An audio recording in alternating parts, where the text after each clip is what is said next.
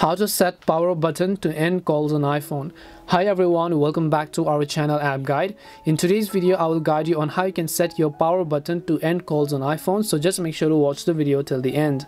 In order to set your power button to end calls on iPhone, all you have to do is go ahead and then launch the settings application.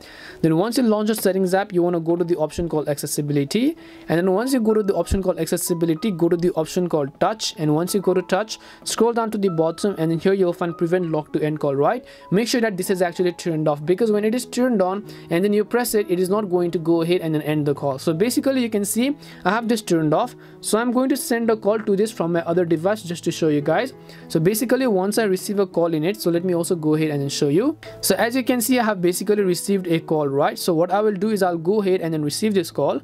Now if I want to end it, all I have to do is just press the power button over here. So basically when I press the power button, you can see that the call has been basically ended, because if I go ahead and unlock it, you can see I do not have the call anymore. It means that the call has ended. And that's how you can set your power button to end calls on iPhone. We hope the video was really helpful. If it did help you, then make sure to leave a like and subscribe to the channel. If you have any more questions though, feel free to leave them down. Thank you very much for watching, and see you in the next video.